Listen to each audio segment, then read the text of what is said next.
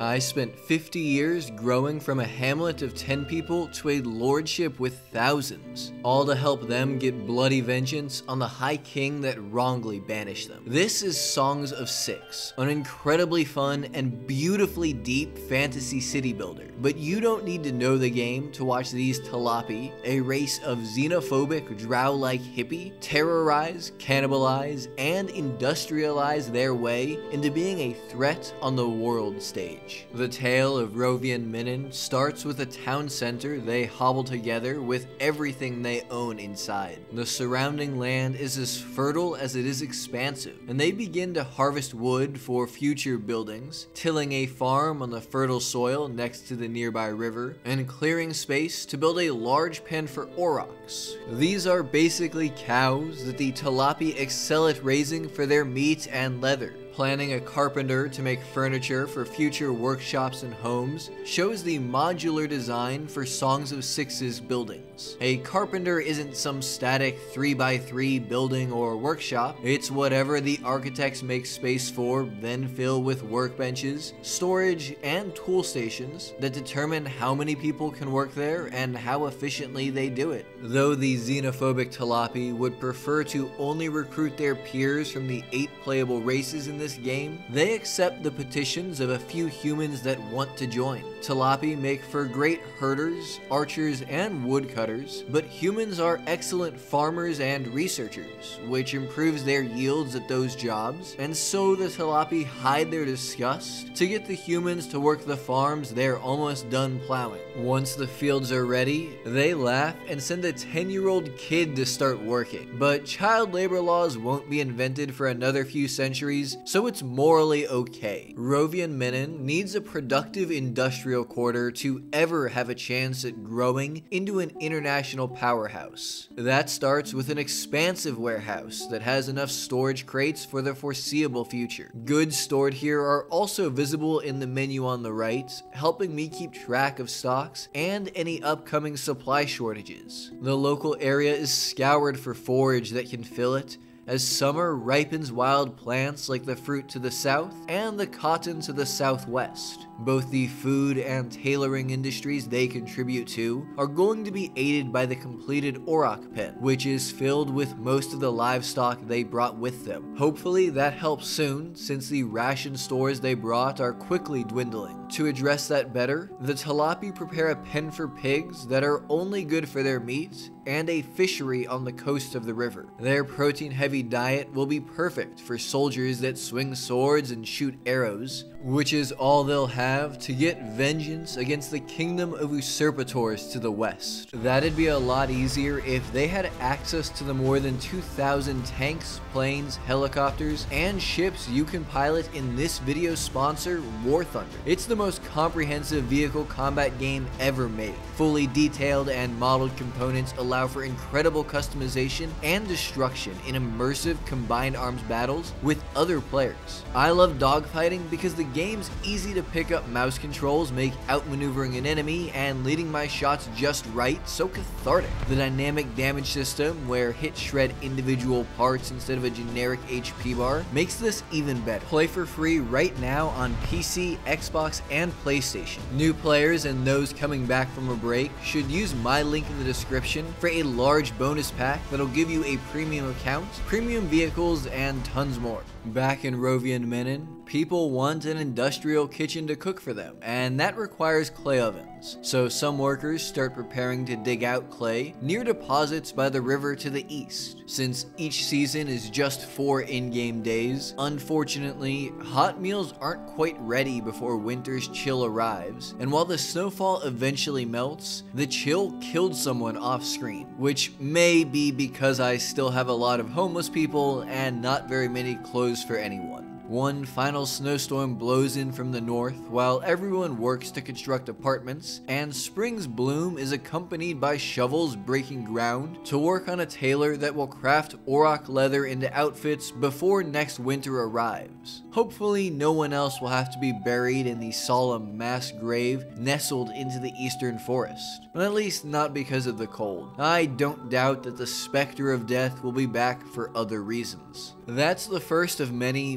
many years to come, and the town of Rovian Minin has grown from 10 to about 30 people thanks to desperate immigrants just happy to have a meal. That means the town can technically plan for a small military, though that is not in the cards anytime soon. Even building a bowyer to equip Talapi, who are naturally skilled at ranged combat, requires a lot of research that will have to be done at a laboratory kept in the center of town. It'll be staffed by humans since they're very good at this, and the good Talapi need them to be centralized to keep an eye on them. The nearby ranches are perfect to watch them from, though the pigs are replaced by another set of cows since the food stores seem fine for now, but tailors are always asking for more leather. It's a good thing those humans are being watched. They're outright saying, "I'm not a racist, but..." So who knows what they say in private while huddling around the fire to survive the second winter. And at least this one doesn't kill anyone. The frozen ground is hard to dig in, and so instead of presumably going in ditches in the forest, the architects finally add basic bathrooms that everyone's needed for a while, especially since they've been eating a ton of meat and not very many veggies or proper cooked meals just yet. Clean pants cannot be in high supply here.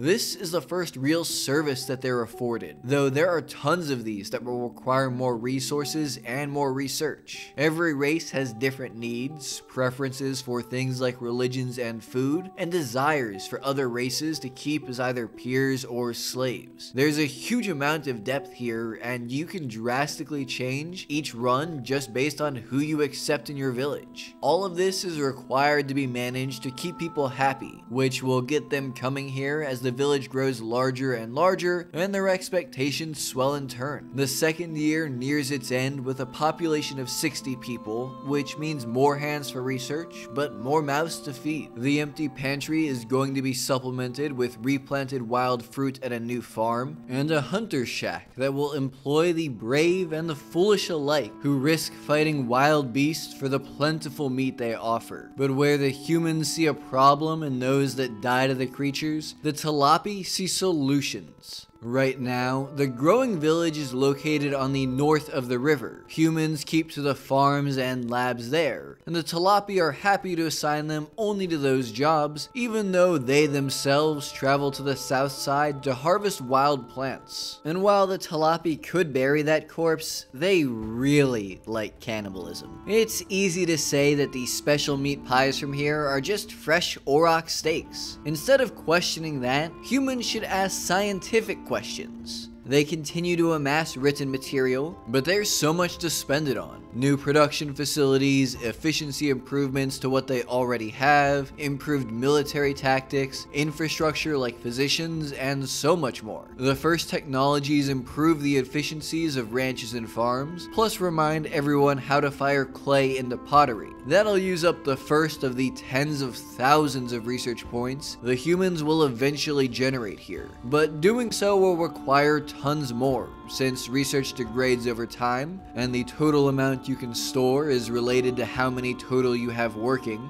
and that in turn requires a lot more Talapi to keep an eye on them. Keeping the hippies happy is the #1 most important goal right now, and for the moment, they complain about the boxy buildings. Apparently, circles are more organic. It's why the new pottery is a large circle with a central pillar, which is admittedly a lot harder to fit workbenches and tools into. But that won't just keep Talapi happy. I'm always happy to see a game encourage you to use more than just efficient but boring squares. Happier citizens mean more migrants, and between this change to all future buildings and other joys, the city crests 100 people before the third year ends. Though with that milestone, the Talapi do stop allowing humans for now to avoid being even close to being outnumbered. Attracting more murder hippies requires more than just round buildings. They want doctors, and while the furniture would fit into a circular building pretty easily, city, doctors need actual tools to do their job and to have a physician built. That's at least a few technologies away, since the humans haven't even figured out how to smelt ore down into metal ingots yet, much less how to build a smithy to craft all of that into tools. While researchers start looking into that process, scouts find that there are no deposits near the town, but that there's plenty of coal and ore veins nestled against the mountain to the far south that everyone starts drawing straws for to figure out who will be making those long trips. Even with the basics in, the multitude of things required to keep people happy seems so far off, though that is a wonderful challenge to have. The Talapi want more trees so that they feel like they're living amongst nature, to eat people, and more organic rounded buildings. What the humans want doesn't matter nearly as much, but they might enjoy the paved roads their research unlocks. These speed up traversal and help keep things clean for everyone, while architects try leaving space for trees to go in between buildings. It isn't much, it's no forest for sure, but it is a decent stopgap before realizing the more vocalized demands, which are things that will require much more research, like arenas and temples. And the trees really do make everything look a lot nicer from above. I love that the game outright encourages this kind of decorative building. It makes watching pawns scurry about as they get on with their day even better. It's also slowly working for the Talapi, and they're liking their environments more, but would love to eat some eggs. A Globdian pasture will take care of that down to the south. These are some kind of egg-laying lizards. They don't provide as much food as other options, but the variety helps with happiness, and the Talapi are skilled enough at ranching to make up for that inefficiency. The quarries finish being laid out to the far south, but it'll take a while to build up the large stockpile of ore needed to actually build anything that requires metal, and so human ingenuity instead overlooks smelters and focuses on unlocking weavers to turn plentiful wild cotton into fabric. Some of the cotton is replanted on a farm to make sure the supply is both steady and can grow in tune with the city's needs, though food itself is starting to look scarce too. With good farmland growing rarer and rarer, another hunter is laid out south of the river. When planning buildings throughout the city like this, roads are made along natural footpaths as citizens go for far-off items like mines, and then buildings themselves are wedged into where they'll fit between roads to give a more random and organic look.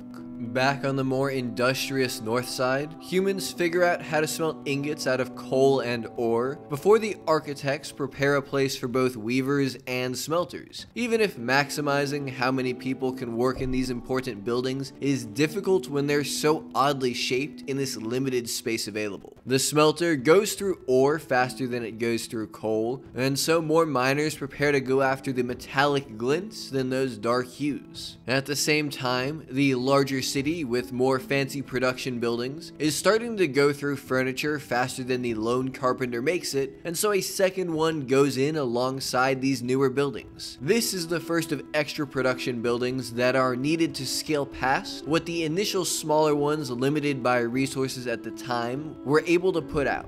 Though eventually pretty much every resource building will be duplicated, triplicated, and so on. Despite worries about a scarce food supply that an imminent harvest should fix, more Talapi want to join. They can help keep a larger human population in line, and the town itself hits 150 people total, which officially unlocks the justice system. There's room for an executioner's area and public stocks near the river, and it is a total coincidence that this seems to prioritize access to the special quote-unquote Auroch butchery to the south of the river. The humans hit a snag though. They run out of space to actually store what they've been working on in the lab, and more written material deteriorates as fast as they can produce it. That ultimately necessitates building another lab that'll eat all of the furniture that both carpenters make for at least a short while. The Talapi's distaste at being bossed around for how their goods need to be used manifests in complaints about the lack of pardoned prisoners, even though there are no prisoners in the first place. At least the Talapi are enjoying the environment more and more as trees are added near paths to improve their sense of harmony with nature. The higher percent of round buildings, as more are added for newer industries, also helps them feel at home. They still want for roads, which will hopefully be accomplished by a major highway being built from the southern tip of town all the way down to the mines, which will hopefully also speed up how fast miners walk back with their harvest. Though their fast work does sometimes backfire, since the architect accidentally told them to build dread roads and not normal stone ones. These are apparently terrifying, which should hopefully keep any criminals away. Despite concerns over the growing numbers of humans, a fresh wave pushes the town over 200 people, and with the second lab now fully staffed, it isn't long before the work there allows the Talapi to build a smithy. The first one they plan is truly magnificent, fit to forge all kinds of gear to destroy usurpators. It is the magnum opus of metalworking, but it's also stupidly prohibitively expensive. There's something wonderful to be said about a game that makes it too easy to want to build big and fill out these grand buildings you carefully fit with just way too much stuff. I'm not even surprised that knowing I should try to be building smaller doesn't stop me from running into the same problem when I try to build the first retirement home and have to scale that back too. It really just makes me want to build a bigger city with more resources available so that I can make these grand dreams a reality. After a brief scare about food before summer's harvest is here thanks to all of these new mouths to feed, a bakery goes in to turn wild harvested grain into bread. I want to emphasize that the sped up clip of me actually designing this was originally 2 full minutes long. Something in this game just makes it so incredibly fun to design anything. I'm doing this for every building I put in and just editing it out, but good God, more games need to use this style instead of having static workshops and buildings. Even with the second lab going, the new researchers there are almost at the limit of what they can store once again. The research they've done helps improve carpentry to prepare for a bowyer, improves animal husbandry to make ranches even more efficient, and figures out how to properly nail wood together into a stage to entertain citizens that goes near the open plaza. Finally, they figure out how to turn fabric into clothes instead of relying strictly on leather goods. Though, since Talapi are so good at ranching, it's unclear how much that'll actually be used. Industry continues to expand westward with a sprawling and inefficient, yet oh so pleasing aesthetic, as more and more of these round workshops are added. But their dreams of vengeance require more people, and getting more Talapi here means keeping them happier than what the current amenities afford. Letting them store some pottery in their homes will help, even though it does eat into the supply and requires a potter to constantly offer more to them. Allowing them to retire for the last couple decades of their natural lives will help too. The diversity of things you can do in this game to improve happiness really seems like it can lean well into making runs different. A village with more clay and wood might make furniture and pottery to keep their citizens happy, while one with more farmland might have more food and drink rations to give them, plus leather to turn into clothes. I'm interested to see if an endgame town can sort of do everything on its own, but I'm really guessing that it won't be able to at this rate. Continuing to grow the village's production capacity beyond what it can handle now really needs metal bars for more advanced workplaces like a bowyer or masonry. The metal's also needed to make necessary items like tools and upgrade current buildings like the lab to make them vastly more efficient. The best way to do that right now is to expand mining capacity to stockpile more of the ore that goes into actually making them, and that's what most of the idle hands go towards. Simpler industries might not need that metal, but they have drawbacks of their own. The hunter makes a lot of meat, but a dying woman does come in after being mauled in the wilds while that meat is being prepared for hauling.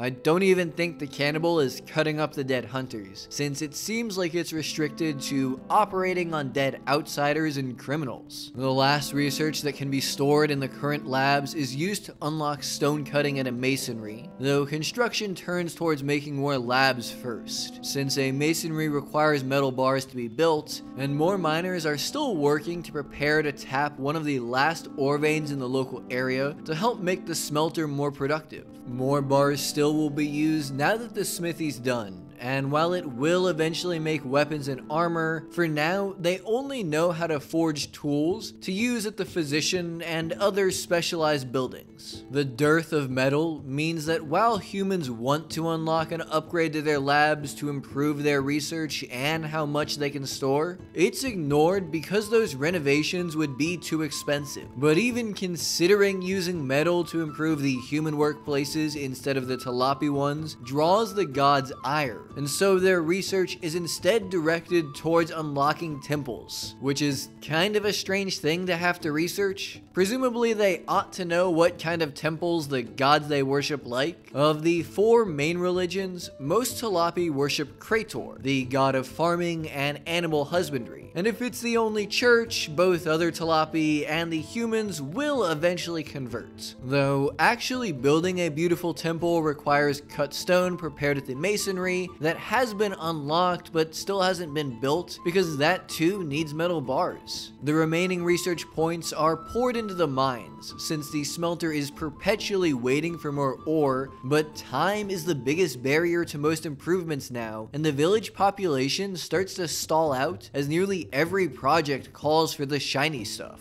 It might help to move the smelter closer to the mines, since that will mean hauling coal and ore half as far, and it's easier to make the long trek with a few even bars instead of unyieldy handfuls of ore. Talapi already built a warehouse at the Y junction to the far southeast of town, where miners split off to their various mines. Unfortunately, building that smelter still takes time, and the stagnating town draws reckless acts of petty vandalism and theft from bored and unhappy citizens. It angers the others, but a guardhouse to actually handle the lawbreakers costs cut stone and requires guards clad in armor, both of which are best done with metal ingots. I guess would-be criminals were eventually going to realize that the stocks and executioner's blocks just aren't that intimidating without anyone to actually enforce the law. Despite having plenty of available housing, some 40 workers say that they're homeless. It seems like it's mostly those working the distant mines who want to live near their work.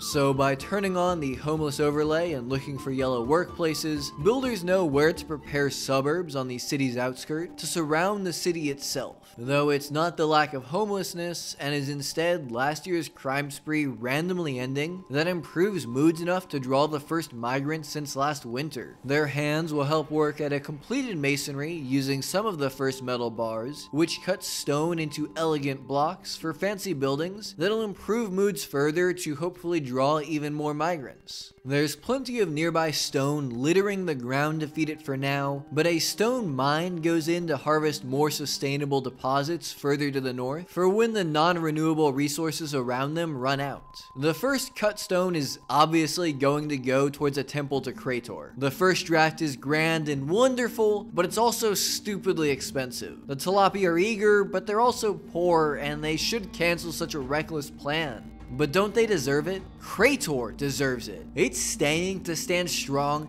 as a proud monument, a sign to usurpators that the exiles are strong and only growing stronger. Eventually. The masonry will take most of a year to actually make all of that cut stone and drain everything in the stockpiles to even finish the church. But why even bother stockpiling cut stone? It's better to turn it into something grand than to let it gather dust. But since the city is getting bigger and grander, it's going to start drawing threats. Proper metal weapons and armor would be great, but metal is still limited and going towards industrial buildings like a bowyer. So melee soldiers being supported by naturally skilled Talapi archers, I imagine will be doing most of the heavy hitting, are going to be equipped with makeshift stone spears and leather gear. Fitting out an army with the crude gear is time consuming and resource intensive, but it only uses more easily accessed resources, so it'll do for a small militia that dreams of proud metal gear. Another tailor goes in on the south side of town, since most of the leather comes from the pens there, and will work exclusively on preparing it into proud armor. While considering the military, I want to have a dedicated area for the military, and since I'm imagining that the city will be walled in with gates to the far southeast and northeast to allow miners out of the city proper, the military is going to go near the the northeast. A warehouse there will store the military's armor and weapons, while an archery range and training ground nearby will work civilians into recruits and recruits into soldiers. That's going to take a while to construct,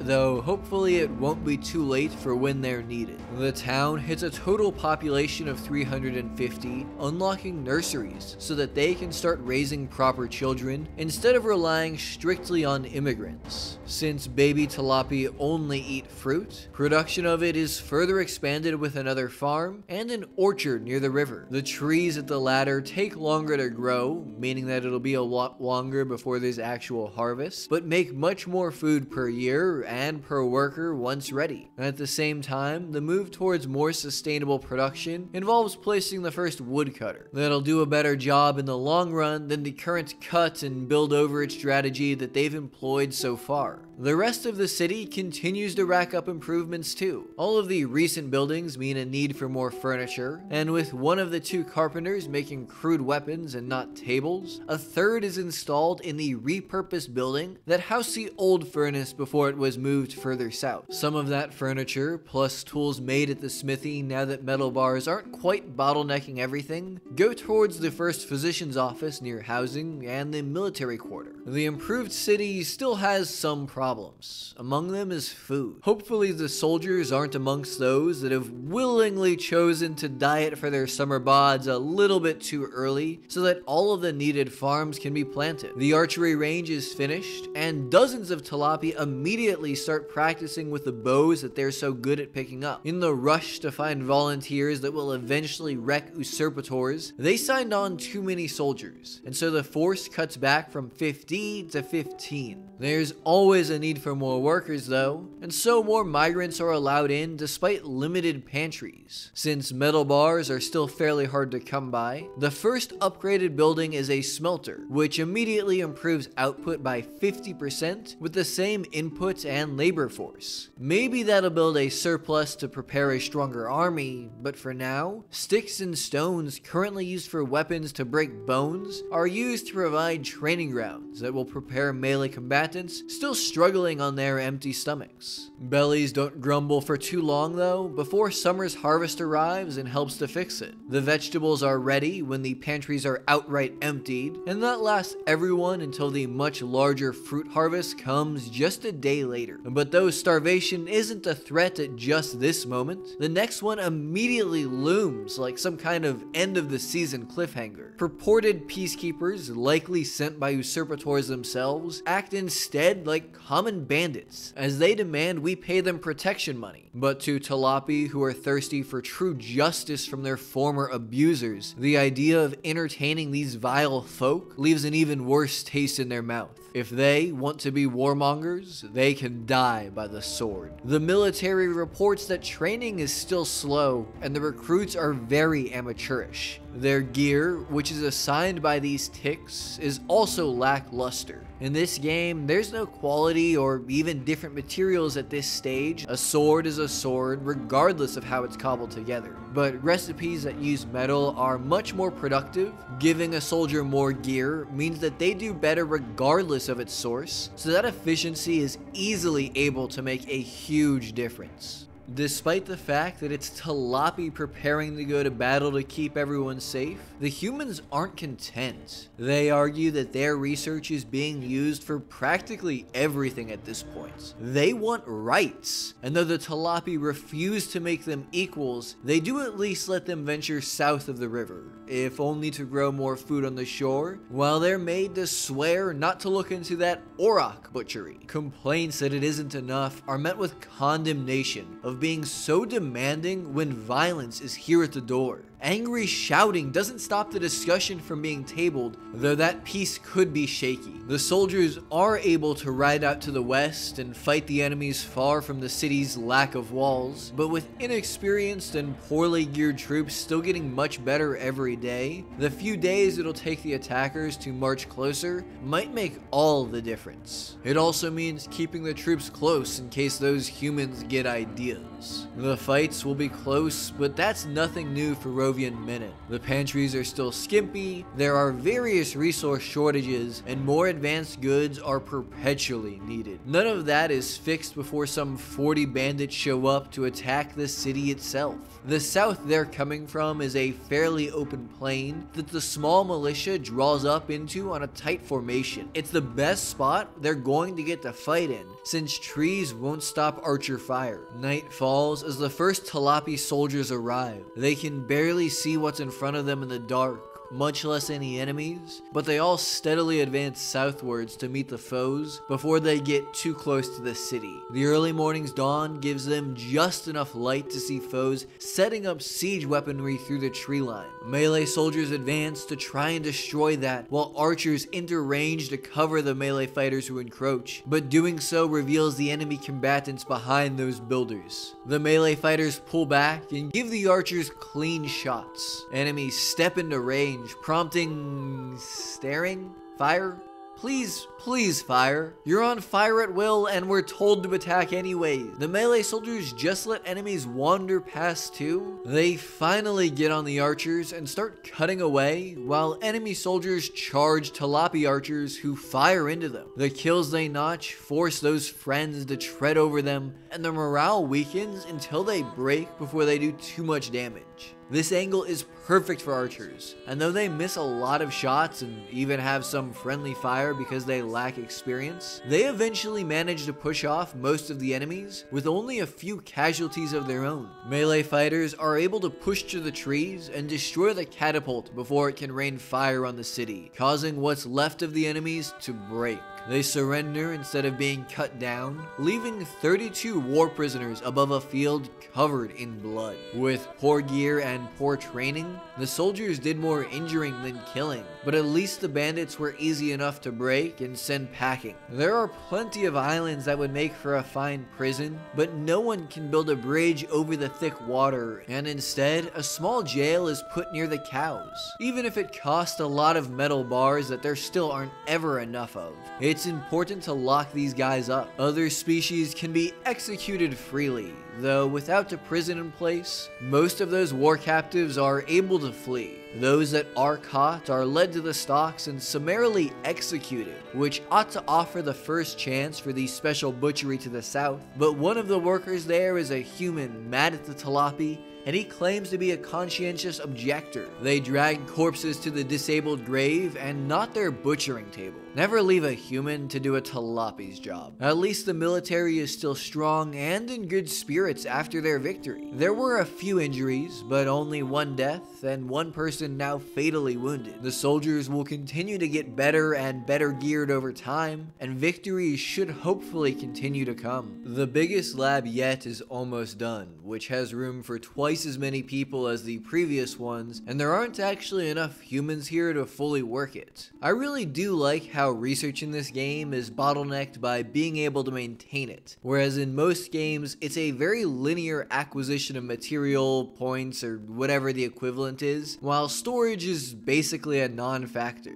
I think this system would let you come back from disastrous defeats in a lot more realistic a way after your labs were burned. More crimes continue trying to try the good people who are just hoping to build up a stockpile of extra food, and so ask for a guard station. These are expensive, but just one of them covers the entire town with watchful guards who should help reduce crime and catch those that break the law regardless. It'll take a little bit to actually get them stopping hungry thieves, but the nearly empty pantries should be helped along by a mass of new ranches manned by new Talapi invited to build and work them. Between that, fruit trees planted a few years back that are finally ready for their first harvest, and a non-stop slew of pig pens added until there's finally a meat surplus again, food will eventually be addressed. It's nearly a constant struggle. As soon as a fresh wave of migrants come in and I forget to add food for 1 minute, it's a problem, which is really nice to see since other games food becomes almost automated and easy over time. Back in town, one of the first buildings, the original original carpenter is torn down. It was one of the few square workshops left, but the papermaker that replaces it will have rounded walls. Paper is used for diplomats abroad and for storing more research in a library that they don't have yet, but building up a stockpile cannot hurt. The eatery in this quarter still sees lots of use, so a second one is added down south near the smelter to feed both the miners and the ranchers who shouldn't have to make such a long trip for a meal. Fortunately, food production seems to have settled out, with meat stockpiles rising even in late spring when last year's harvest is all gone. But balancing workers and resources is so tight in this game that this surplus means another shortage, in this case leather, because more recent pens have focused on raising pigs for food instead of cows for their hybrid food and leather output. But in general, things are looking up after the siege and a few close calls. The physician is done, though perhaps too late to treat some of the wounded soldiers. But that means that there are no buildings eating up the stockpile of metal bars, and one of tools can be built instead. The smelter is being worked full time thanks to a steady supply from all of the miners, and the fruit trees are blooming to produce more than twice as much as a similarly sized regular fruit farm nearby. There's an insane amount of research used to get some general improvements for food storage, production, and other efficiencies, with tons left for everything else, and it isn't long before the papermaker is ready to start preparation for an embassy, schools, and eventually that library. Beautifully wrought stone statues and pillars start to go in throughout the town to decorate it and help promote a sense of pride in the city, while the first lab is upgraded with stockpiled metal bars to double how much research it can hold. All of this is nothing short of a renaissance for the Talapi people and the first real tangible steps towards becoming a massive city that can reclaim what was stolen from them by the Empire, with some help from humans who maybe aren't as smelly as rumors initially said. It's the kind of story that will be taught to newly born babies in the town's first school. Perhaps it's not exactly ideal that a brewery goes in the same time, but what's the worst that can happen mixing the first booze in 15 years with some pregnancy? Though it does kind of look like wet nurses are just stuffing apples in empty cribs and looking busy to collect their paychecks. With a new source of people here, it's time to start turning their attention back to those that wronged them. The aptly named capital of usurpators to the west drove them out so many years ago, but figuring out more about them requires an embassy. That's what they'll call it to outsiders anyways. In reality, it's more of a spy agency. Perhaps usurpators' spies are the ones that blighted all of the Aurochs, forcing hundreds to be cold. Fortunately, we just keep 500 animals in boxes in a warehouse with no windows in the middle of summer. Man, being a nature-loving hippie with a great record of animal rights is just fantastic. Though outsiders aren't to be trusted, their money could help buy supplies that may prove critical, and so an export depot prepares to sell off naturally gathered herbs and some of those excess animals for a little bit of money that'll be used to buy goods and hire mercenaries. Even if training goes well and the Talapi are strong, it's better to not need them to put their lives on the line. But since breeding must be difficult when it's been nearly 20 years without any opportunity for personal hygiene, beyond jumping in the river, they use 2,000 research points and a ton of resources to build a bathhouse near the nursery. Hopefully the better smells boost mood all around. The town watch catch their first criminal soon after. Well, likely criminal. There's no court for her to try her case at, and while she says she's innocent, that isn't going to be what decides her fate. Half the population clamors for a pardon, and half clamor for execution. And really, the most important thing about deciding such things is the morality of what makes people happy. Holy God, that is such a big mood boost. They'd rather someone just die than have extra meals in the pantry and in their belly. It draws more migrants than it has any right to.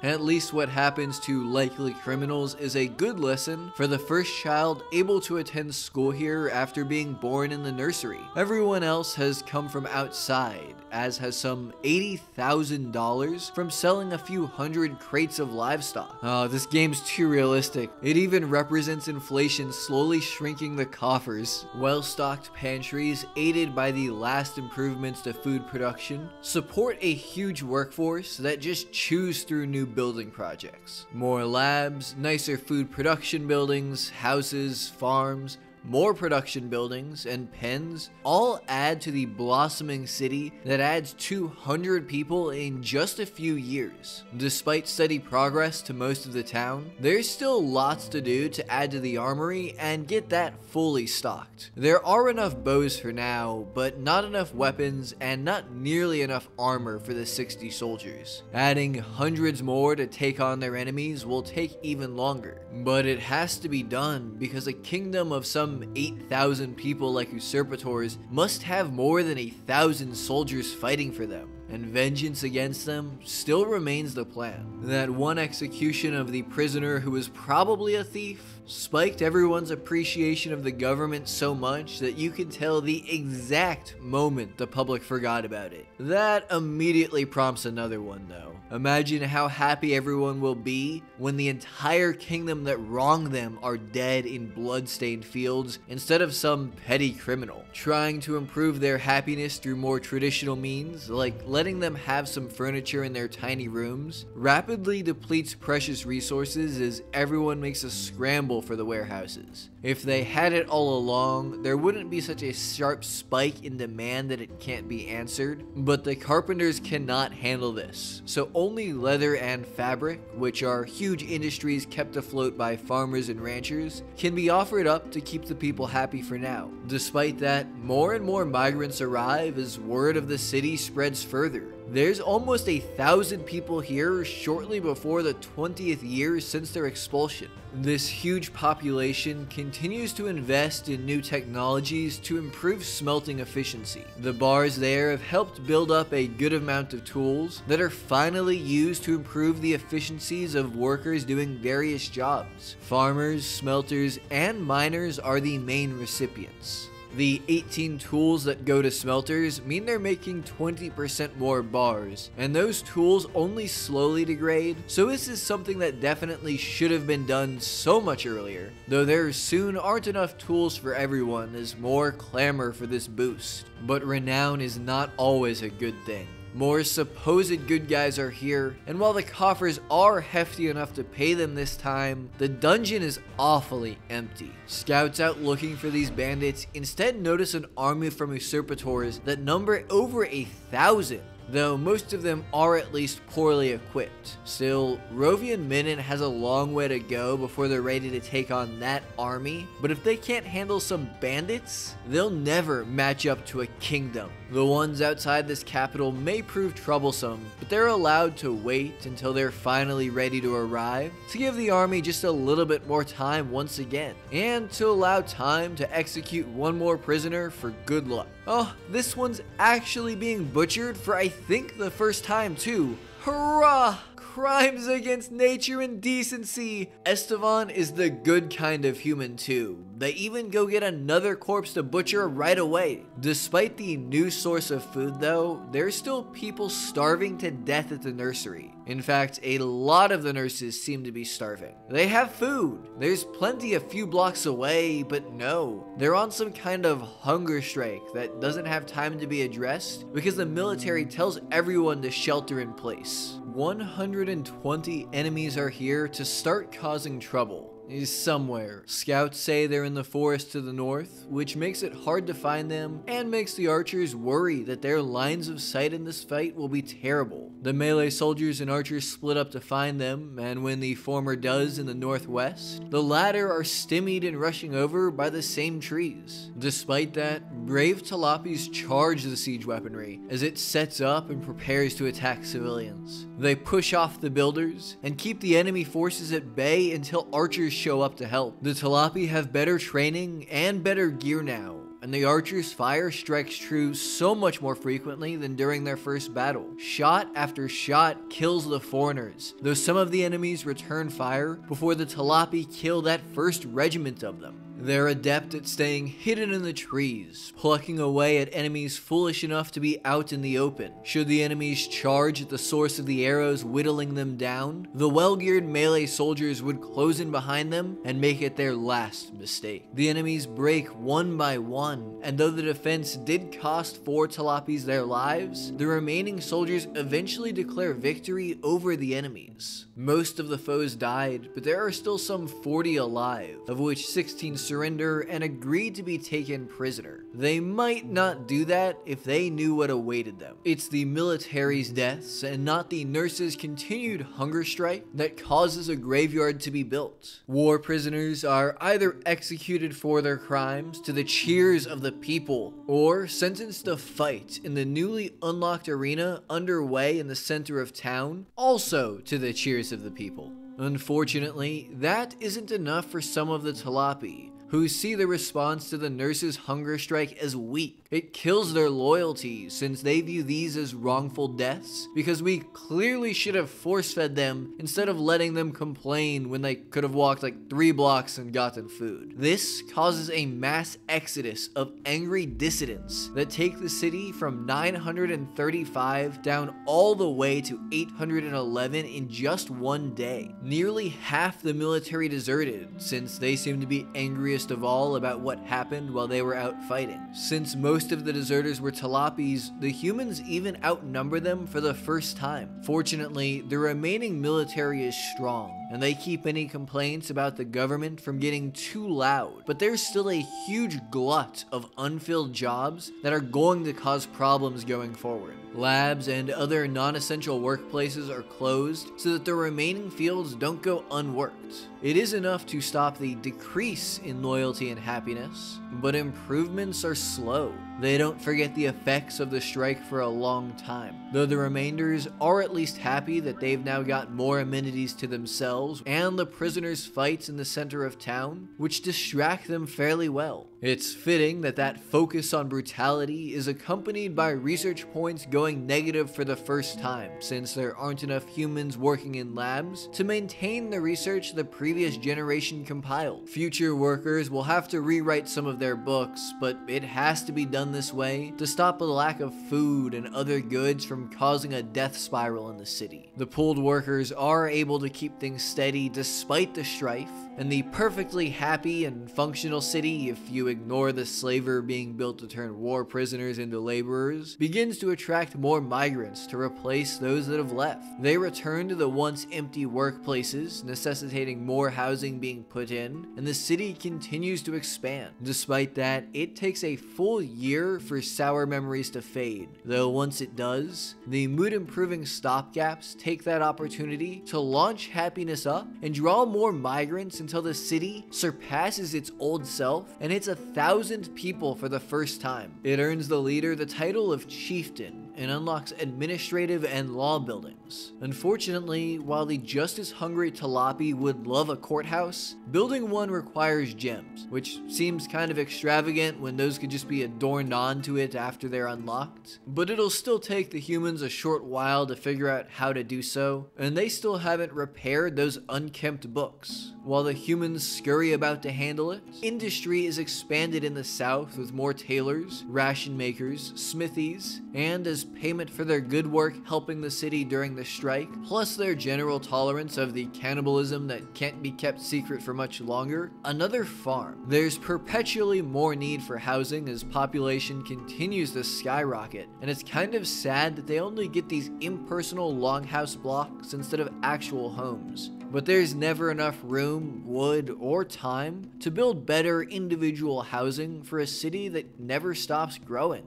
Oh no, not again. The nursery has more starving workers. An eatery is installed nearby to stop them from getting even a shred of sympathy. More are assigned too, so that the ones that work there have more of a break. Since the bathhouse near the nursery is overwhelmed and can't help anywhere close to everyone, a little forest retreat bathhouse is also added in. The promise of sinking into the spa has humans working twice as hard, and they get all of the research back from before they were unassigned from the labs in order to figure out how to best mine gemstones without destroying them. That work also yielded enough results to improve yields in the other mines some 20%. And though they live in a forest, the mountain range just barely nipping into the southeast side has tons of gemstones to pick away at.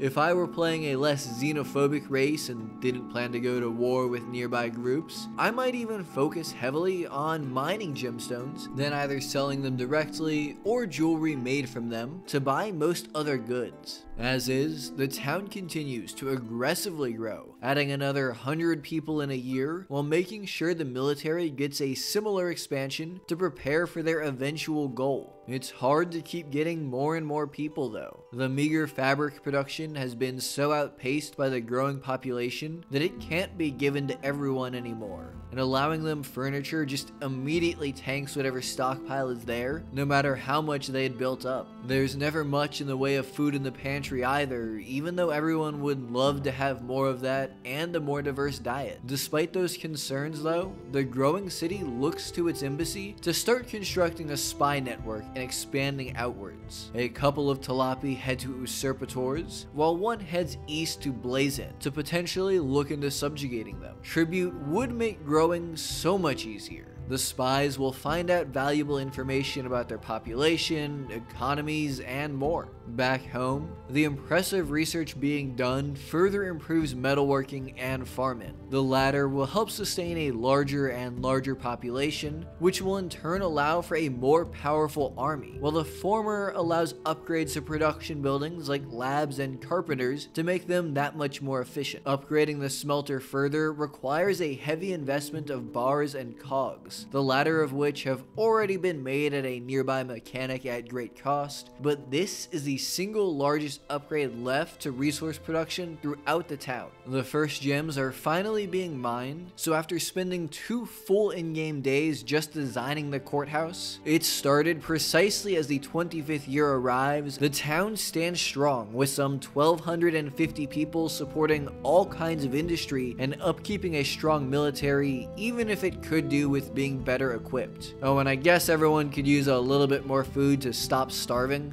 Needy bastards. More egg-laying lizards aren't quite efficient for that, but eggs are a good addition to also keep people happy, even if it eats into the excess livestock currently being sold off to afford imports. Foreign clothes are finally enough to start building up a proper surplus, but the only reason to have any is to spend them, and so everyone is assigned a spare outfit, and Talapi immediately bum-rushed the warehouse to destroy what was there. With tool production on pause to save on metal bars, it isn't long before there's finally enough to upgrade the smelter yet again. It still uses every bit of ore that can be mined on the entire map to make some 20 bars a day, which will only slowly increase with better mining and smelting technologies. Before that, the humans' work might have to go towards improving food production, as the gods curse the land with a drought that'll ravage the pantries further. It's divine punishment for focusing on the mountains and not the plains and forest, even if it is ridiculous to punish the Talapi when they do good deeds like butcher executed war prisoners. But the larger city is finally ready to outgrow its tiny little temple, and this is a good indication they need to. The first pasture ever made is torn down. It's practically a holy ground for Krator, even before a well-decorated temple is planned atop it. But the largest building in the city yet isn't nearly grand grand enough.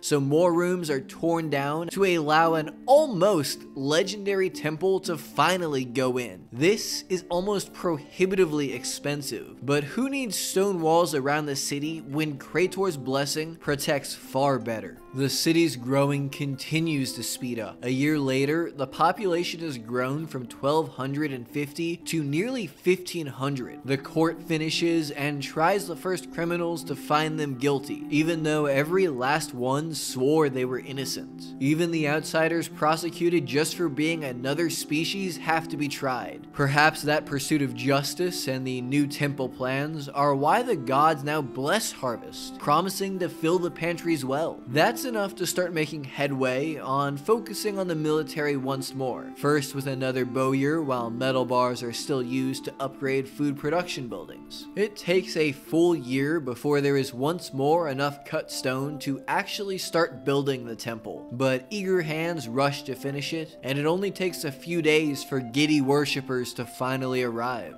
The old one is quickly torn down to make sure that everyone uses the new one, which is more than 4 times as grand. In more mundane news, Baker and Brewers Row in the west gets a nearby granary to help keep them fully stocked. I definitely should be using more small warehouses like this to minimize how long workers spend walking. First though, the huge mass of people that recently arrived are put to work with more labs, lizard farms, and orchards. There's thousands of food in the various warehouses, but with so many mouths to feed, that's still not nearly enough to make people confident they could make it through a particularly rough winter. It probably doesn't help that homes are hard to come by, and so tons of people are still homeless, as more longhouses are only slowly added. The ever-growing economy is providing more and more for the military, as stocks of weapons, bows, and armor continue to rise to better equip larger squads. It's been a while since the growing city got some improvements to public services, so a pavilion goes in near the arena in the center of town, and the outskirts suburbs get stands, wells, and other basic accommodations for those that work there to keep them from having to frequently make it back to the city. In the heart of Rovmianen proper, humans figure out how to better store their research in a library. The new temple continues to do its job and fills everyone's religious needs, but other jealous gods interfere and try to blight crops. They also strike the less pious humans with insanities that a small asylum will hopefully correct. There's no room for deranged people when they could be productive cogs. The more useful folk have almost finished equipping the entirety of the army. Carpenters making makeshift weapons switch to making more furniture instead to provide for other buildings and maybe to allow the citizens to have something in their homes. The rest of the town racks up improvements too. Metal ingots bought from wandering traders are used to improve breweries and bakers. More roads are added to this wonderful overlay of foot traffic, and the military gets another expansion to start training even more soldiers. Wonderful places to eat are planned in cleared out land, and the library is redone since no one seemed to want to work on the old one for some reason. In far more important news than nerd stuff for nerd humans, 1,000 Talapis now call this place home, and the population nears 2,000 total. It's taken 30 years, but the town is bustling and thrumming with life. It took 25 years to pick up 1,250, but just 5 years to pick up over 700 more. It might not be impossible to take on the empire of usurpators just 50 years after starting. The research that they'll need will be stored in the library, which finally has the hundreds of furniture, cloth, and cut stone that it requires. This employs 50 humans to increase how much research the town can store by some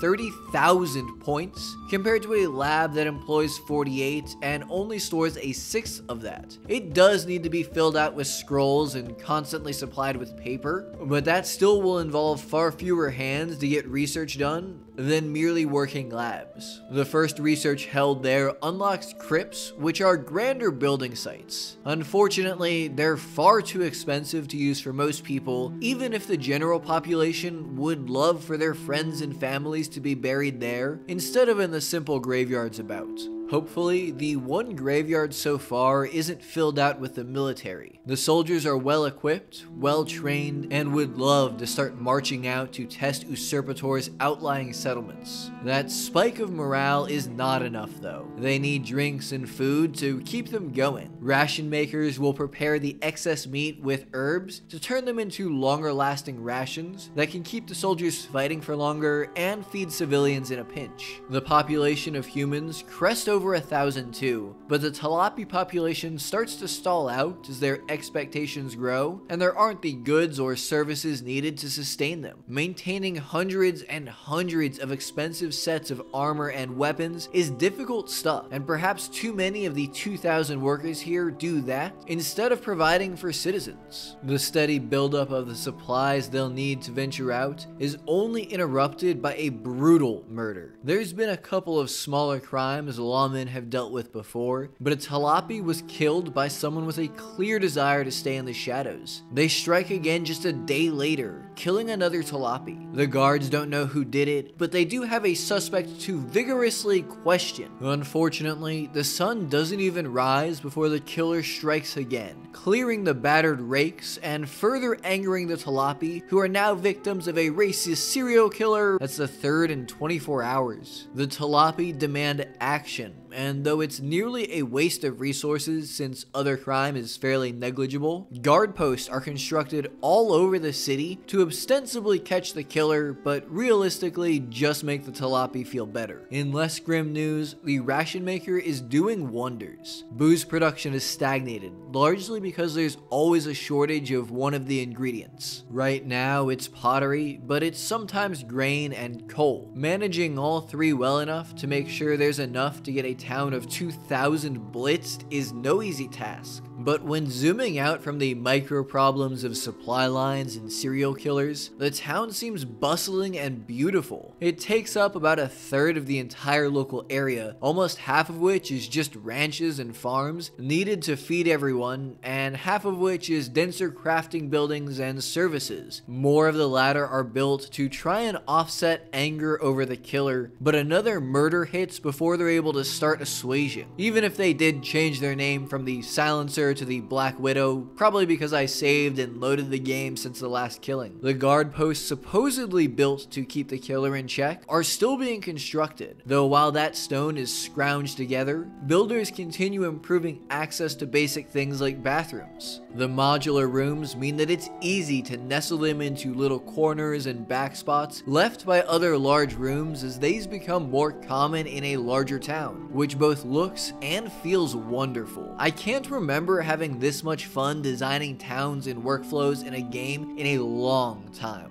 The food stockpile remains shaky, but improving how much they're allowed to eat with helps a ton with their mood, and the completed bathrooms will help them with the natural conclusion of those bigger meals. That doesn't stop the humans from being so pissed off that they actually organize a strike, though scheduling a human to be executed is enough to get them back to work. That's totally because of their high morale and not fear. It's also enough to maybe, hopefully, stop the serial killer. Either way, they're gone and haven't caused trouble in a while, which is all anyone needs to feel better. Between that and the improved services, the first Talapi immigrants in years start to arrive to help construct a second asylum, since the first can't handle the ever-growing legions of deranged humans who are going mad for no discernible reason. Even though ranches make far more meat than eggs, the latter stockpile is growing much more quickly because they spoil much more slowly. I didn't realize it at first, but of the 1,200 meat made per day, 300 just spoils. Since that's going to waste, increasing food rations will make people happier without actually causing any food shortage issues. Maybe people have been mad this entire time because they've had to go hungry while watching that food rot. With the humans happy to finally have a second ration though, their booze gets taken away, since breweries right now aren't able to keep up with getting everyone drinks and stockpiling for the army. At least the logistics to actually supply them are fixed, so the ever-growing line of these are a paradise for microbreweries, as more are constructed to hopefully get the army so drunk that they can't stand.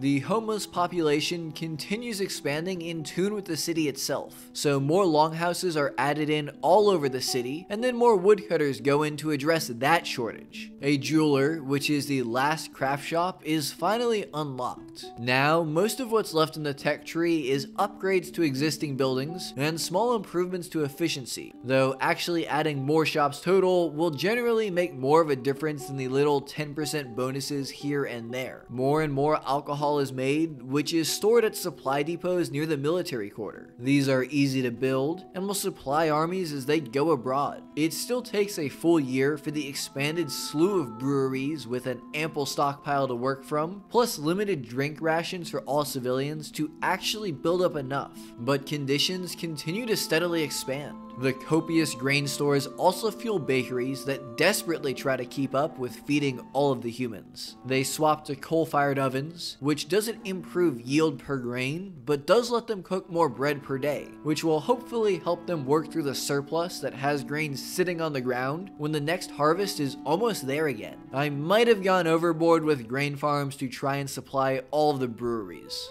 Perhaps now is the time for nobles, which are one of the few work-in-progress features that are a reminder that this game is still technically in early access. Some of the Talapi working in the Grand Church, like Kiara here, can be elevated to oversee things. Holy crap, they give a flat 10% bonus to all farms, 20% to ranches. I should have done this forever ago. No one will be the official master of baiting, but in total, 7 Talapi are elevated to various royal positions that will boost production across the board by about 15%. It even makes the Talapi much happier to have Talapi nobles, so there really are no downsides I can see. The army supply depots are in and ready to be stocked with the gear, booze, food, and clothes that the army will need when they march abroad. But they're apparently too far from the breweries and warehouses for the lazy suppliers to actually go grab the items themselves, so haulers are installed. I haven't really used these much up till now, but someone working at each of these will fetch the assigned good even from a long distance away, though in this case they're only doing it so that the nearby supply depot can steal it away. The industrial districts continue expanding in every direction to support the endeavor, as do farms further to the south. This massive sprawl cannot be the most efficient way to lay out a city, but between this and the nobles things, good God am I looking forward to fixing all of this on a second playthrough. Despite that, the stockpiles continue to grow, and there are even little improvements, like more pillars and statues along the path, that show off the gradual accumulation of wealth in Rovian Minute. But more important than mere aesthetic, there's finally enough stockpiled booze to make the army march, meaning they now only need more clothes. That remaining booze surplus is immediately decimated when citizens are allowed to drink again, and the Talapi go through 1,200 bottles of the stuff in just one day. It's a glorious celebration, the full effects of which won't be felt for about 9 months. The need for clothes won't be entirely handled by tailors here who make armor instead of outfits, but by selling caged animals to traders and buying clothes from them in turn. Though given how much more armor is needed, plus the need to maintain a steady supply of clothes once we actually attack usurpators and cut off trade routes, more tailors do go in all over the city. Between those two arms working together, it only takes a few seasons to fill the supply depot with clothes, and finally, after so many decades, Talapi soldiers head to the world stage for the first time. Only the 240 fully trained soldiers grab their gear and go, leaving behind 30 newer recruits who aren't yet experienced enough to join their comrades. They head not for the capital, but for the city to the south that won't have 500 garrison members plus over 1,000 soldiers guarding it. The plan is simple: surprise attack this place, pillage it, and use the resources, or the enemy can instantaneously see what's going on and send the army that's 5 times as big as ours back at Rovian Minute. The soldiers get the order to return home and defend it. Imports are halted to try and save up money for mercenaries, but though the Talapis return in time to slip back in, enemy forces stop on the outskirts of the local area and stop all trade. The soldiers return to the city guard and nervously wait for an attack that doesn't come nearly as soon as expected. Perhaps the enemy aims to shore up their sole weakness. They outnumber us fivefold, but many of their forces are poorly trained and equipped, which can be seen by these little red bars that would be green if they were more of a threat. Amusingly though, all of the soldiers leaving freed up amenities for other people, which massively boosted happiness for a few days and spiked the population with 200 migrants in short order. Some of them will form the next squads, as the first ones start capping out at 150 people each. They can't be equipped well yet, but they might be before enemies muster up the courage. All of the carpenters stop making furniture to fit everyone's houses out with some, and switch to weapons for the new soldiers, while all of the tailors do the same with leather armor. But as days pass without attacks, the rest of the town continues to grow. Nervousness doesn't stop them from adding farms, houses, and infrastructure improvements. The booming brewing business even has enough of a surplus that everyone is allowed more drinks, and they once more pour into the warehouse to chug the almost 1,000 bottles there in what might be an end-of-the-world party. After a full year of enemy forces waiting, our allies withdraw, which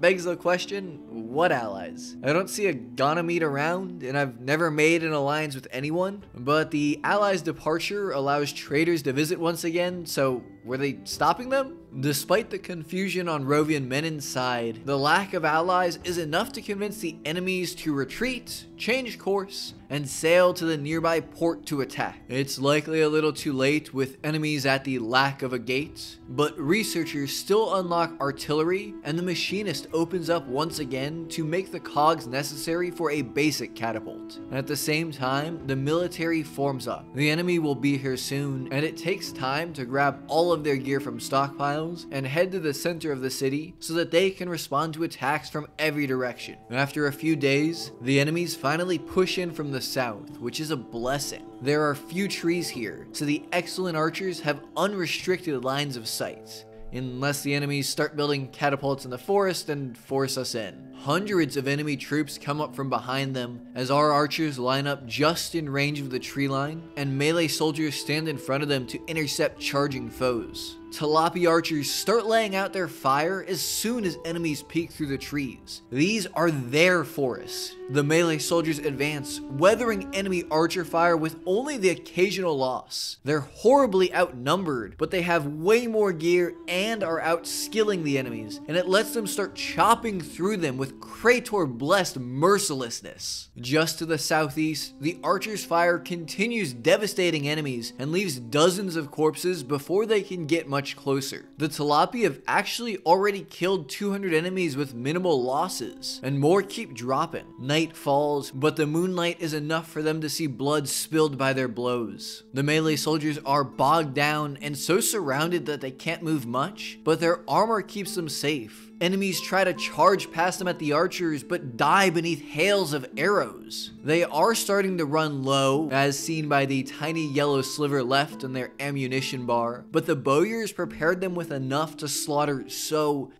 many foes. The melee soldiers continue absolutely massacring whoever's in front of them. The enemy force came with 1,200, and it's already less than half that. The remainders are starting to break at the sight of their dead friends. The day will be the Talapis, but it isn't coming at a cheap cost like the previous fights. The Talapi arrows killed hundreds and struck true, but they had less armor and were somewhat worn down by enemy melee foes, and the enemy archers returned fire. Fortunately, melee soldiers finish things off, then head towards the catapults to wreck them, then head towards the catapults to finish wrecking them. 1,200 enemies came, 14 survivors are left.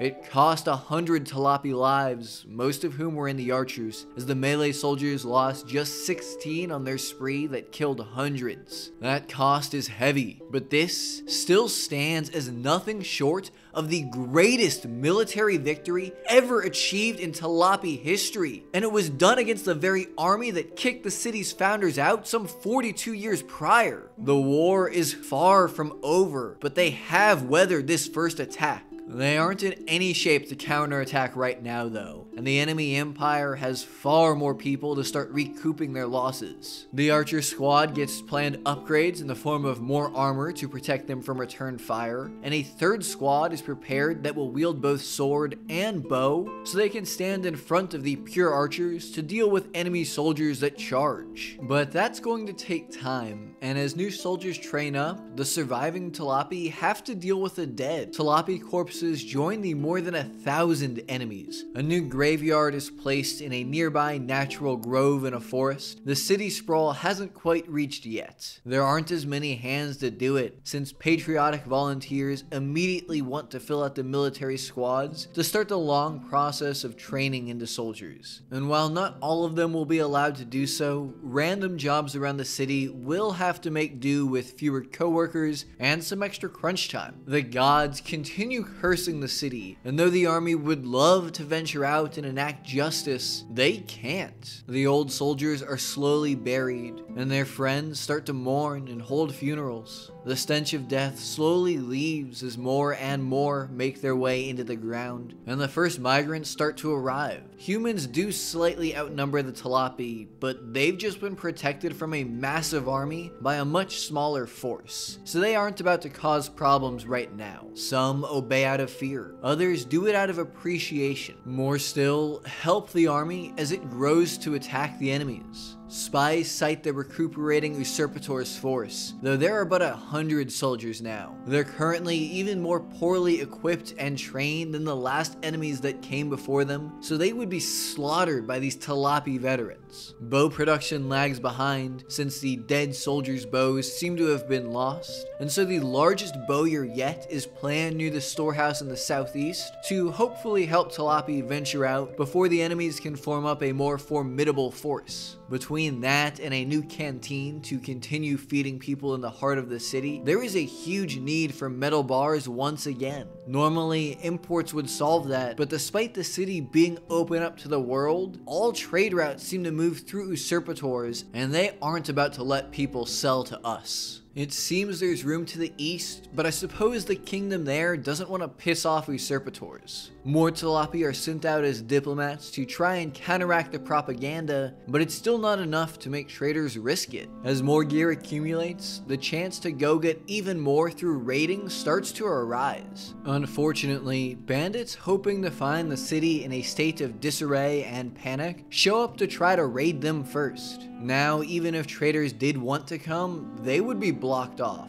Though at least that part isn't too bad, since the city does have plenty of raw resources to harvest all around them. Still, there's an army of some 500 decently geared and equipped soldiers out there waiting. The new bowyer is almost done, though it probably won't finish in time to equip more than a couple of archers. Combine that with their poor training, and I imagine the melee soldiers will be doing most of the heavy lifting. Assuming they survive these though, they'll need to do more to attack usurpators.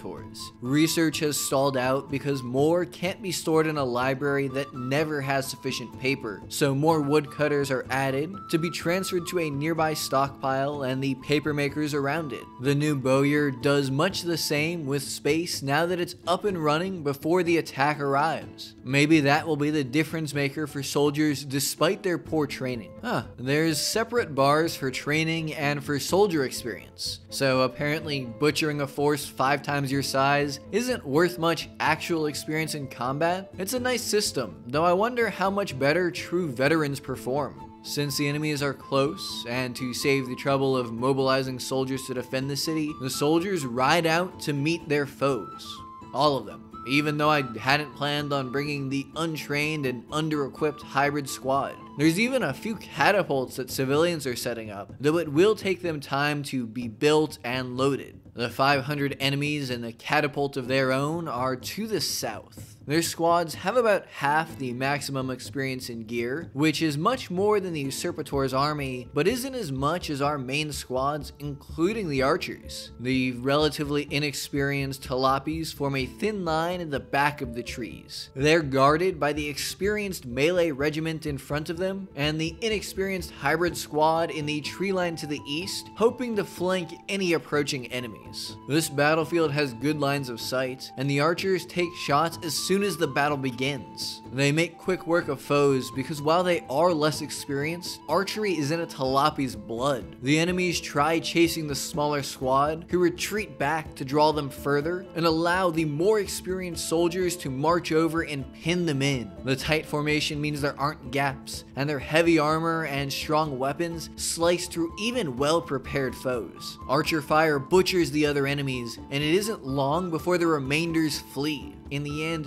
2 Talapi died as they slaughtered 532 enemies. A well-geared force is almost disgustingly strong. And even better still, the enemies are looted for tons of gear that will fund the next raid. I wonder if there was something similar from defeating Usurpators, or if this only happens if you march out to meet the enemies. Despite the capital now being open, there is still no traders. That doesn't stop the supply depots from looking good even before the returning army starts storing all of their extra loot. There's even enough ore in the Hauler's depot to expand smelting capabilities down closer to the mines to reduce how much is actually hauled up to the rest of the city. Before, it made sense to smelt halfway in to avoid this southern section being cut off by attackers. But now that the army can handle it and the city's sprawl is almost here anyways, a new one gets placed right by the mines. It won't be work for now though, since without upgrades, it makes only half the output from the same input.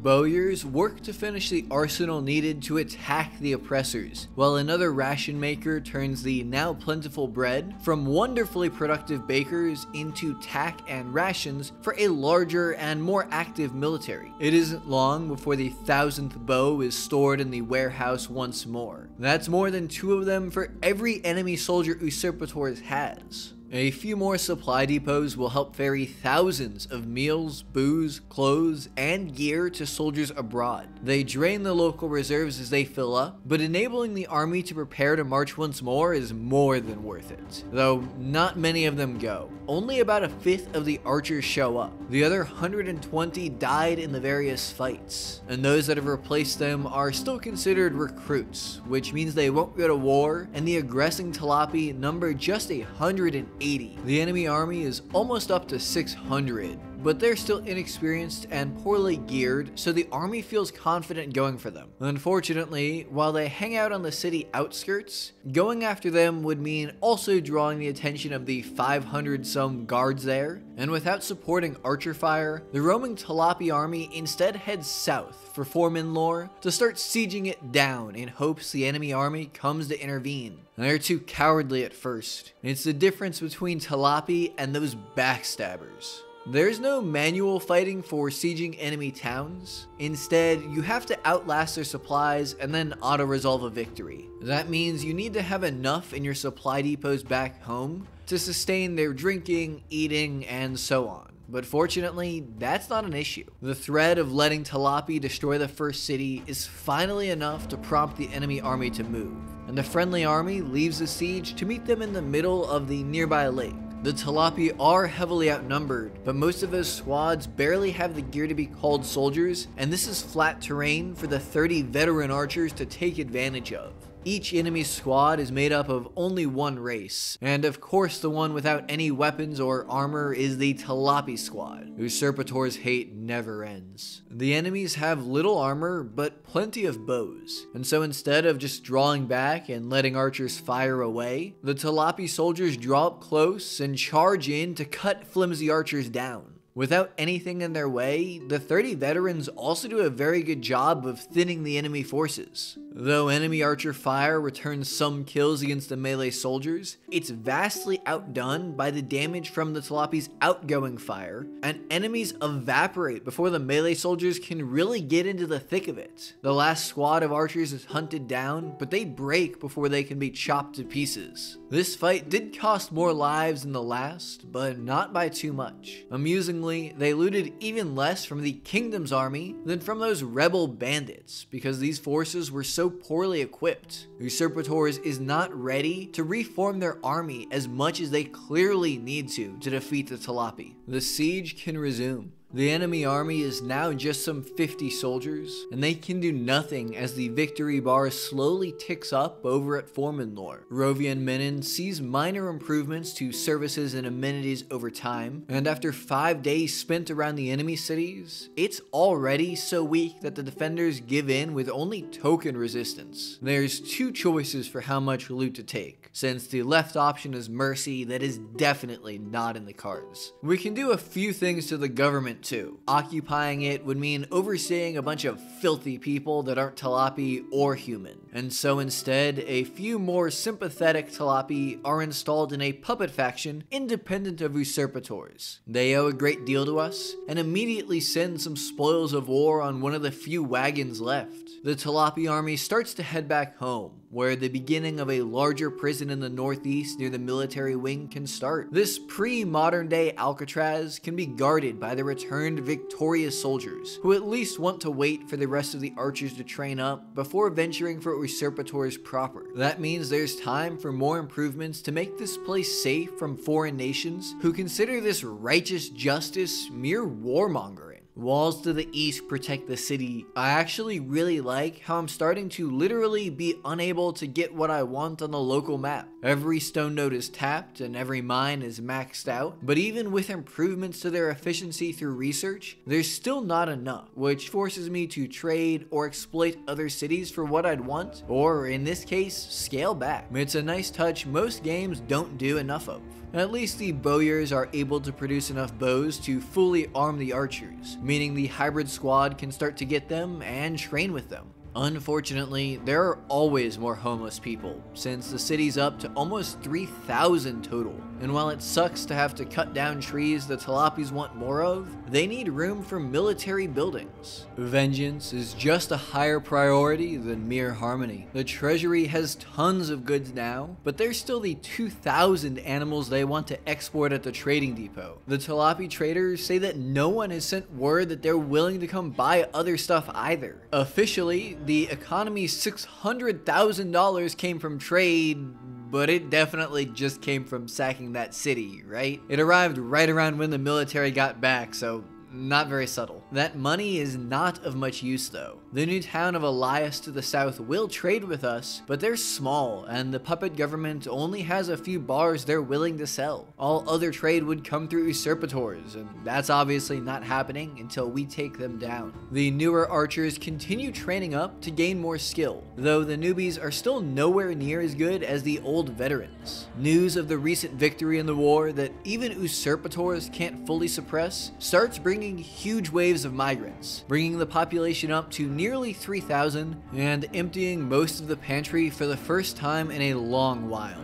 Ranches are added to the southeast, while huge new farms are built in the northwest to complement some ranches up there. The food situation is not as dire as it seems, since the new harvest of fruit comes soon after the last of the pantries are emptied, but fruit output does still need to be improved, unlike grain, which still has a healthy surplus before the harvest. All of this will culminate in more canteens and areas to eat in both the far northwest and the far south, since that's where workers are concentrated right now, and they'll be more productive if they aren't walking as far, plus happier for the option of having better restaurants. Production finally starts to shift away from armor. The stockpile says there isn't quite enough for all of the squad's needs, but that doesn't count what's in the supply depots, and so tailors instead start making clothes that the Talapi will be happy to see, since what they have now must be nearly threadbare from these war rationings. Only a couple tailors continue making armor to make up for what's lost to degradation and maintenance. Even more farms are added as the food problem persists, but really, isn't that only one way to get more food? The supply depots are filled, the armies march out, and they immediately find that a caravan from the east passes through the river to trade with the oppressors while acting like they're the warmongers. The archers still aren't trained enough to march out, so only 150 soldiers do. But given that Usurpator's army is just 300, the Talapis are not scared. They march west of Usurpator's capital and start sieging the last support in the area. There's still hundreds of troops at home too, so it isn't like the enemy army can leave their citizens behind for a counterattack. The Gulf will continue to grow now that the second metal smelter is upgraded and worked, meaning that there's going to be plenty of metal bars to prepare stoves at new canteens in the west and north that'll soon have forcibly imported food to serve. Meals stained not with sweat, but with the blood of your enemies just taste better. It also means smithies can continue making more tools, thus allowing an even wider range of workers to be more efficient. Though it's still mostly just industrial labors that get them and not even close to everyone. Hopefully that'll help stock the warehouses at home with more key goods, like clothes and booze. Since supply depots are taking a lot for the soldiers abroad, they really need to end this war soon to help the economy recover. Traders continue passing the city by, further damaging it, while Usurpators literally gets tribute from nations they subjugated. Such is the power of being a big bully. And at least the first siege of Talanashta is done. Given the small size of the Talapi army though, they return home instead of setting their sights on Usurpators or the army parked outside. The fact that we stole 4 million from the city kinda does lend some credits to the idea that we're the bad guys here, but those are valid war reparations. They don't need things like food. Instead, that should help the canteens back home and tide everyone over until the new fruit farms are provided. It'll have to last everyone until the army is trained back up to head out and find more food, which means until the archers are all, or at least mostly trained. The melee troops have picked up soldier training too from their marching and battles, so almost all of the 150 Talapi there are amongst the strongest and best armed troops in the world, with fantastic gear, training, and experience. The Usurpator's army comes to help give the rest of the troops more experience. Their forces are incredibly poorly geared, with none really having more than 2 ticks of gear, despite some decent-ish training. Our hybrid squads are better equipped and trained than their melee ones. However, this territory is awful for us. There's so many trees that the lines of sight for archers is going to be horrible. The melee squads in the forest to the west start advancing, while archers try shooting at each other across the creek. The Talapi are better geared and trained, so they do well, though there are still losses. To the west, the trees are too thick for the hybrid squad to shoot through, but their swords still cut through enemies and armor protects them from them. They keep hacking and slashing at the hundreds who show up, and in the end, only one of them, plus a few of the archers, die to accomplish this. It isn't the best, but as far as simple chores go, this was a good one. That victory does make another ally withdraw. These ones do actually exist nearby, but we didn't really have them as an ally to begin with. We didn't trade, didn't protect each other, and now they're siding with the awful Usurpators who have lived far too long. The archers still aren't trained enough to want to venture out, but by recalling them, telling them that they should only train to excellence instead of mastery, then sending them back out, more archers think they're good and properly join, and in total, more than 200 march for the capital. Unlike other sieges, they have to fight off the garrison in an actual battle instead of just waiting them out. That should not be hard though. The enemy are poorly geared, and while they're well trained, they are all melee soldiers in an almost empty plain. The Talapi melee soldiers draw up to stand guard, while archers behind them fire and fire and fire. To call this anything but a massacre would be a lie. Every barrage of arrows kills dozens. seconds. The enemy troops break and flee before they even have a chance to charge into certain death. In the end, this is a flawless victory beneath the most jalopy weapon available against foes that refuse to use such things. Ironically though, the remaining 19 garrison members would apparently massacre the army that just killed over 500 if the jalopys charge the city now. Instead, they'll be sieged out for a single day, which turns out into a victory without losses. The capital of usurpators is annihilated, leaving almost 1,000 captives and tons of resources. A puppet government is installed, although perhaps that is not the best idea. Elias, the first puppet government installed in the south, wants war even though their army is pathetic, because they think we're a threat to world peace. It's clearly a desperate ploy to buy time for usurpators' nobles who fled to their last town further west. They just barely got out ahead of the jalopy army. They make people we thought were puppets defend them. With the capital of usurpators gone, the only way to ship things is free, and we can resume imports they were stopping. Though with more than 4 million in the coffers after these last battles, I don't understand why traders weren't tripping over themselves to come from the east via the river. Really, what has that river even done besides make a little bit of land more fertile and give me ground to use a bad pun as I fish for likes on this video? At least now we can import clothes these civilians are sorely lacking, while tailors produce solely for the soldiers' growing needs yet again. Furniture is going away too, as carpenters rush to make crude weapons for the hybrid soldiers still home in case the Elias army comes. Fortunately, they're frozen in fear despite the strong-handed declaration of war, while jalopy soldiers head west for the new capital. Oh, now they want a truce. They oppress and they exile, they send thousands of troops, and now that we're at their door, they want peace. Sure, this is just a peace army marching in. They're here to make sure the last annihilation wasn't too rough on y'all. Let it arrive. The army leaves nothing in their wake. The city of Jandra, which is where the former capital of usurpators was, has 0 people left. Annihilate really does mean annihilate. The city's burning scent still reaches the nobles at their new home, as soldiers finish marching on As they finish marching on the city. I think we will declare war and start to besiege them. Their meager army and garrison ride out to try and break it, and while auto-resolve would do a fine job of this, I think their last little hoorah deserves to be seen. They're weak, poorly trained, and geared even worse. Jalopy archers line up and don't even give them a chance to raise the white flag before their volleys strike true. There are no survivors, and Jalopy march over the corpses towards the city proper. The nobles that caused all of this 5 decades ago are there. The magistrate that originally exiled the 10 city founders is finally being brought to justice. Puppet states let people flee, and so the last bastion of usurpators is annihilated to the last. They, like all future enemies of the Jalopy, are no more.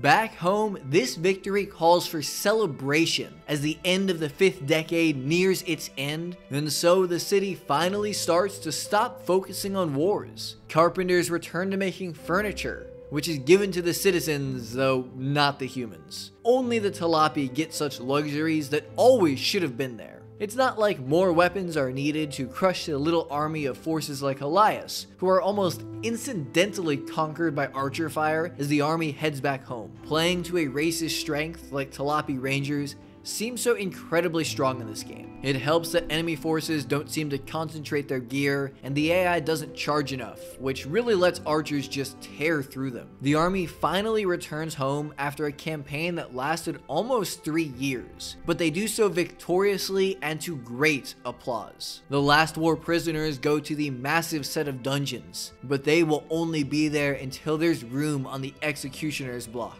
Civilians are going to be filling the air with wondrous applause and parades for a long time. Thank you again to War Thunder for sponsoring this video. Click my link in the description to grab your bonus and to start your free journey behind the engine of their more than 2,000 vehicles today. I hope you enjoyed watching this video as much as I enjoyed making it. If you did, drop it a like to help me out and to convince YouTube that it's pretty alright. Songs of 6 is absolutely amazing, and I hope I've shown off at least some of that. I had more fun designing this city and the various rooms in it than I've had in almost any other city builder. The depth of the game, the balancing and how finely tuned it is, the modularity of city design, and the diversity of the races that come into play to wrap it all together make this a truly wonderful experience that hits a lot of itches just right. I'm going to be visiting some other games on the channel, but I'll definitely be back in the future once more updates arrive. Make sure to subscribe so you don't miss any of it.